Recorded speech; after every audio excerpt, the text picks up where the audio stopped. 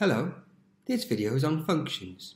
Specifically, it's the first of two videos on cubic models, as shown here in the syllabus. A mathematical model is a simplified description of a real-world system using mathematical concepts. The process of developing a model is called modelling. For example, the shape of part of a roller coaster ride can be modelled by a cubic function. A cubic model has the general form f of x is equal to ax cubed plus bx squared plus cx plus d, where a, b, c and d are constants, called coefficients. Cubic models are frequently used to describe situations where one quantity, the dependent variable, has an inflection point relative to another quantity, the independent variable. The graph of a cubic model can have either 0 or 2 turning points, and the key features of the graph are its y-intercept, its x-intercept or intercepts, its inflection point, and its maximum or minimum points. This cubic model has no maximum or minimum points, whilst this one has one maximum and one minimum point. Note also that this cubic model has 3 x-intercepts. The x-intercepts are also called the roots, or the zeros. In the example shown here, the population of ferrets in a sanctuary is modelled by the cubic function given. The graph has a y-intercept at the point 0, 21. So at the start, there are 21 ferrets in the sanctuary. As time cannot be negative, there is no x-intercept. The graph has a maximum point at the point shown. So during the first 2 years, the ferret population peaked at 50. The graph also has a minimum point, showing that over the next 3 years, the ferret population dropped to 34. After that, the graph, and hence the ferret population, continues to rise. So the domain of P is t is greater than or equal to 0, and the range of P is P of t is greater than or equal to 21. In this question, we're asked to sketch the graph of the cubic function given, and on our sketch to label the coordinates of the axes intercepts and any maximum or minimum points. If we start by finding the y-intercept, and we can do this by replacing x with 0, given a value of -12. Alternatively, we can perform this task on the calculator.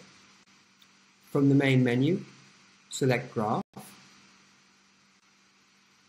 pressing the X variable button, raising that to the power of 3, and then a right cursor to come down, then taking away 7, pressing the X button again, and then the squared button, plus 4, pressing the X button one more time, and then subtracting 12.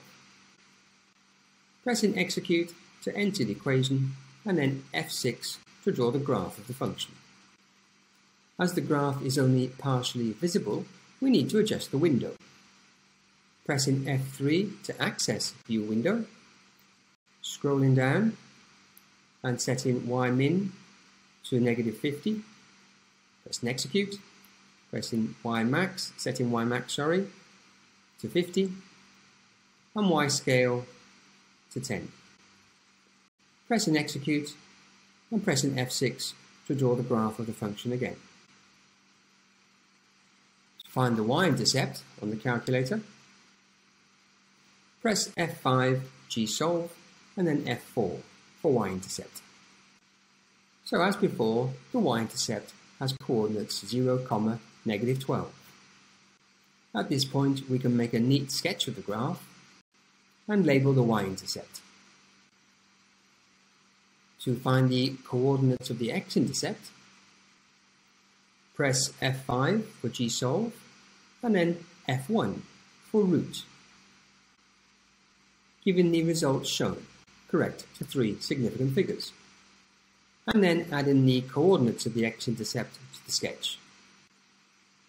To find the coordinates of the maximum point, press F5, G-solve, and then F2, maximum, given the results shown, and then adding them to the sketch. Lastly, to find the coordinates of the minimum point, press F5, G-solve, and F3, minimum, given the coordinates shown, and again adding them to the sketch. In part A of this question, we're asked to find the number of bacteria present when the drug is first introduced. Beginning by drawing the graph of the function. So into y1, I'm going to type 1200 plus 17, and I'm going to press the x variable button to represent t, and then the squared button, and then take away, and then pressing the x button again, and then raising that to the power of 3, pressing execute to enter the equation. Pressing shift and then F3 to access view window, setting xmin to 0 and xmax to 20, as that's the domain of the function given, and with a scale of say 5. Scrolling down and setting a ymin to 0 and a ymax to, let's say, 2000, and a y scale of perhaps 400. Pressing execute, and then pressing F6 to draw the graph of the function. It's important to make a sketch of the graph.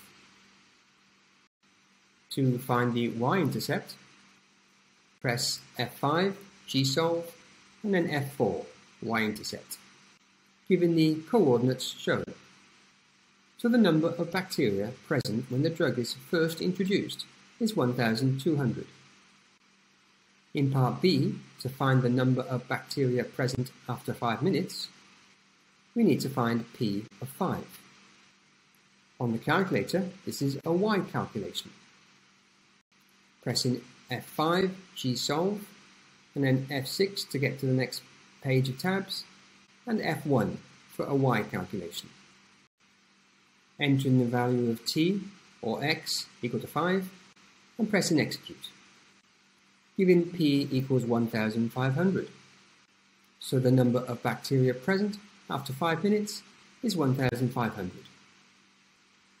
In part C, to find at what time there are 1000 bacteria present, we need to solve the equation P of T equals 1000. On the calculator, this is an X calculation. Pressing F5, G-solve, F6 to get to the next page of tabs, and F2 for an X calculation. Entering the value of P, or Y, as 1000, and pressing execute, giving T equals 17.6, correct to 3 significant figures.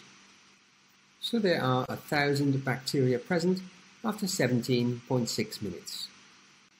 In part D, to find the maximum number of bacteria and the time at which this occurs, we need to find the coordinates of the maximum point. Pressing F5, G-solve, and F2, maximum, giving the results shown. So the maximum number of bacteria is 1930, and it occurs after 11.3 minutes, correct to 3 significant figures. In part E, to find at what time there are no bacteria remaining, we need to solve the equation P of T equals 0.